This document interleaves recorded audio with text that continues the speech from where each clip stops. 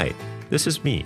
My name is Hamid Chojai, and I've been involved with a number of software development projects over the years at a number of different companies, and I've come to recognize Scrum as one of the best agile development practices in use today. In this fast-paced video, I want to show you why Scrum is so great and how you can get started with Scrum in under 10 minutes. I'll cover all the core Scrum concepts like product backlogs, team roles, sprints, burn-down charts, and more. So get ready to be bombarded with information. Let's say this is the product we want to build. For this product, we get all kinds of feature requests from customers, executives, or even other team members. In Scrum, features are written from the perspective of the end user. Therefore, features are known as user stories. The collection of all these user stories is called the product backlog. Another way to think of the product backlog is to think of it as a wish list of all the things that would make this product great. Once we have our wish list or the product backlog, we need to start planning which specific user stories we're going to be putting into a particular release of our product. But we're getting ahead of ourselves. Let's back up a bit. To build this product, we need to have one or more people in our team who are going to play a variety of roles. First, we need her. She plays the role of product owner and helps make sure the right features make it into the product backlog, representing the users and customers of the product. She helps set the direction of the product. Then we need this guy. He's the Scrum Master, and his job is to make sure the project is progressing smoothly and that every member of the team has the tools they need to get their job done. He sets up meetings, monitors the work being done, and facilitates release planning. He's a lot like a project manager, but that's such a boring title, so we'll call him a Scrum Master to imply he knows some jujitsu.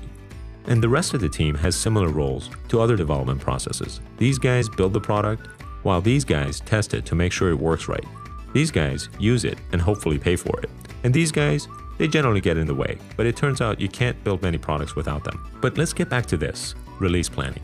To plan a release, the team starts with this, the product backlog, and they identify the user stories they want to put into this release.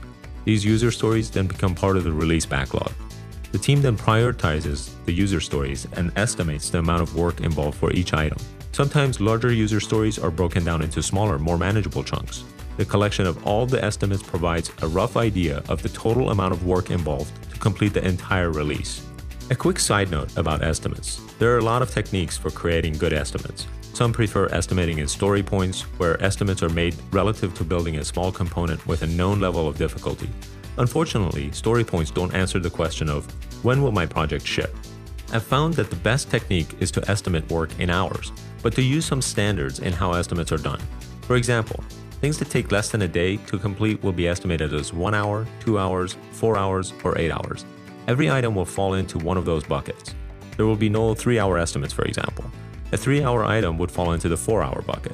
Larger items will be estimated as 2 days, 3 days, 5 days, or 10 days. Again, all estimates in between will fall into the next larger bucket. Extremely large items are similarly estimated in months, 1, 2, 3, or 6 months. But the reality is that such items will need to be broken down substantially before work actually begins. We'll come back to these estimates in just a minute. But for now, let's get back to this, the release backlog. With a prioritized set of user stories and the estimated amount of work at hand, we're now ready to plan out several sprints to get the work done. Sprints are short-duration milestones that allow teams to tackle a manageable chunk of the project and get it to a ship-ready state. Sprints generally range from a couple of days to as much as 30 days in length, depending on the product's release cycles. The shorter the release cycles, the shorter each sprint should be.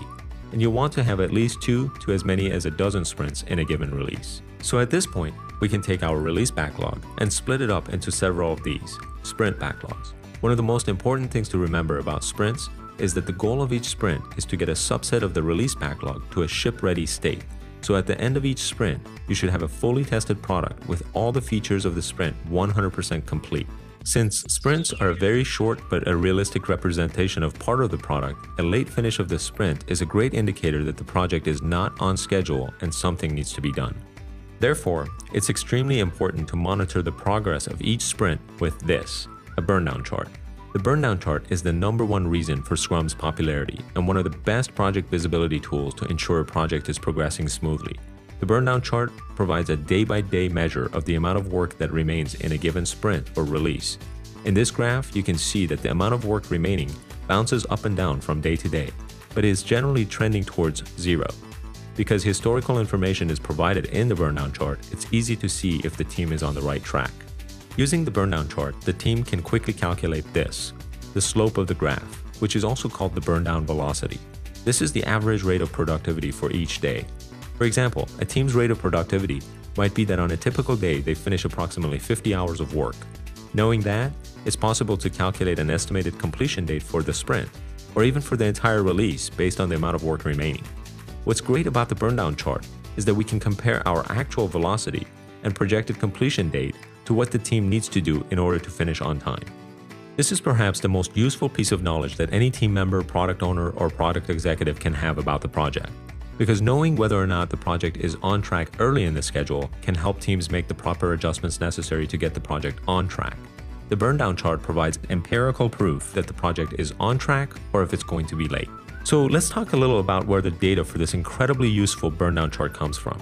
As you recall, part of the release planning process was to create an estimate for each user story in the release backlog. The collection of these estimates for a given sprint represents the total amount of work that must be done to complete that sprint.